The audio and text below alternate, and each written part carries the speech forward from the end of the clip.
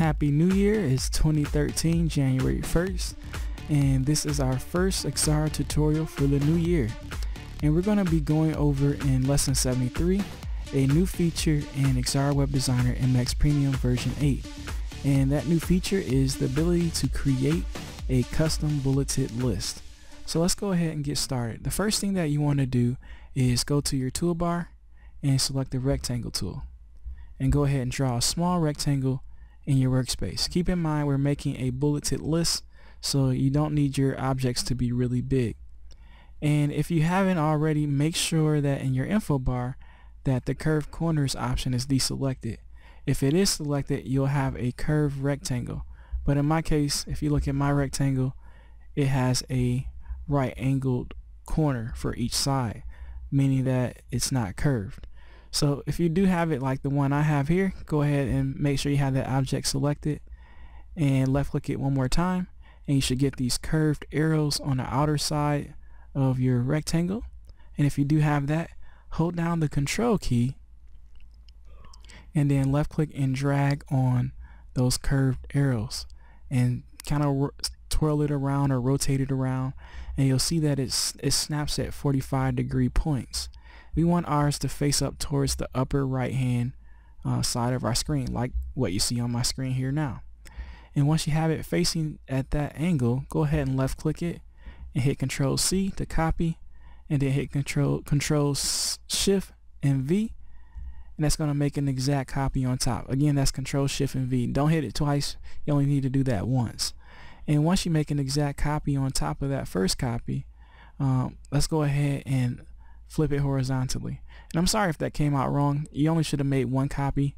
There's not two copies. I know I just said something that could have made it sound like you should make two copies, but you're only making one copy of the original rectangle that we created. So you should have two rectangles, each facing the opposite direction, which would give you this image of sort of an X on the screen. So with one of these rectangles, we're going to move it over until it lines up to create kind of a V. I usually hold down the control key and then left click and drag to the left or right, because that somewhat locks it in position. It's not perfect, but you know, for me it works well enough where it will keep things usually locked in place. But you should have something similar to a V in your workspace, and then on the right hand side of this V, we're going to double left click and drag that rectangle outward to kind of create a checkbox. So you should have something like that. And I'm actually going to make mine a little bit shorter, so I think that's a little bit too big still. So when you have something like this on your screen, go ahead and left click and drag around that and select both objects and hit Control G, and that's going to make it into one object. And you'll notice that now you can move that object around the screen and then both objects stay together and it's one complete checkbox. The next thing that we're going to do is go back to our toolbar here and select the rectangle tool and draw a rectangle in our workspace. After you draw that rectangle, go ahead and go to your info bar and set the curved corners to be turned on. And now you should have a curved corner rectangle in your workspace. And let's go ahead and go to our color editor in the lower left hand corner of our screen and give it whatever color you prefer. I'm going to make mine a green. And once I'm done with that, I'm going to drag that rectangle so that it's over that checkbox that we made. And then go to your range menu, and we're going to go to the option that says put to back, and we're going to put that object to the back of the other object so that you have the checkbox on top. So let's go ahead and select the checkbox and make sure that in your color editor that you have the local fill color option set as the one that we're going to change, and then let's set that to white, and it will look something like what I have here on screen.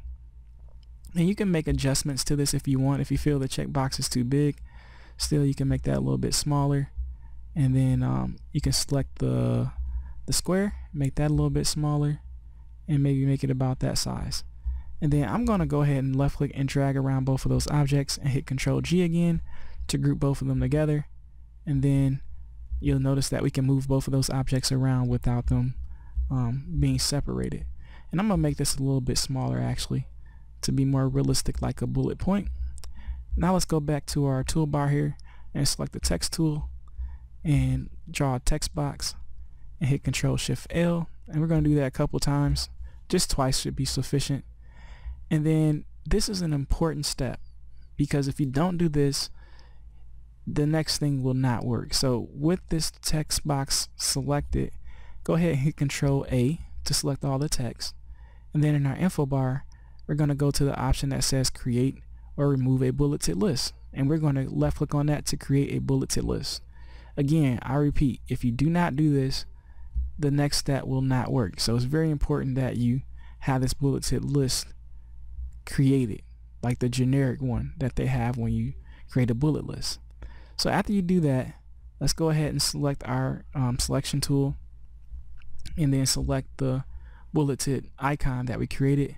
Hit Control-C to make a copy, and then go ahead and left click on this text. And if you right click on it, actually you need to double left click on it first, and then if you right click on it, you'll get an option that says paste as list bullet. So let me show you that one more time. If you only select it once, because this is important too, and you try to right click on it, you won't have an option. Oh, I'm sorry, you will have it.